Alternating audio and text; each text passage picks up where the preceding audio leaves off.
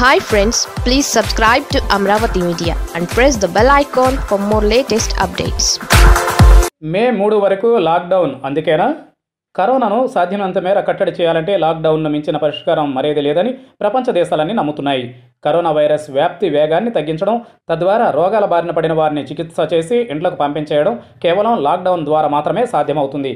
ప్రధాని మోదీ మే 3 వరకు లాక్డౌన్ ప్రకటించకముందే పంజాబ్, ఒడిషా, తెలంగాణ రాష్ట్రాలు ఏప్రిల్ 30 వరకు లాక్డౌన్ను పొడిగించాయి. వ్యవసాయ పనులకు, ఉపాధి హామీ పనులకు కాస్త సడలింపులు కూడా ఇచ్చాయి.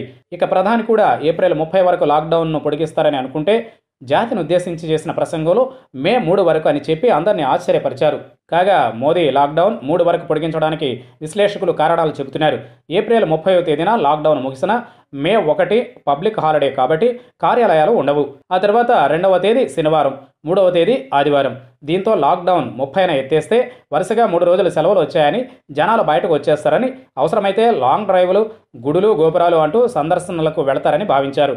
అదే జరిగితే కరోనా మళ్లీ విజృంభించే అవకాశం ఉంటుందని భావించే మే 3 వరకు లాక్డౌన్ విధించారని విశ్లేషకులు భావిస్తున్నారు. మరోవైపు ఏప్రిల్ 20 తర్వాత సడలింపులు ఇస్తామని చెప్పినా అవి కేవలం రెడ్ జోన్లో ఉండే వారికి మాత్రమే వర్తించనున్నాయి. ప్రస్తుతం రెడ్ జోన్లో ఉండేవాళ్లు ఇండ్లు కూడా దాటి బయటకు వచ్చే వీలు లేదు. ఏప్రిల్ 20 కల్లా వారికి క్వారంటైన్ పీరియడ్ అయిపోతుంది. కనుక వారికి సడలింపులు ఉంటాయి తప్ప లాక్డౌన్ నిబంధనల్లో మార్పులు దాదాపు చేయరని చెబుతున్నారు. కాబట్టి ప్రజలందరూ మే 3 వరకు ఇదే స్ఫూర్తితో లాక్డౌన్ పాటించి కరోనాను కట్టడి చేయడానికి సహకరించాలని కోరుతున్నారు.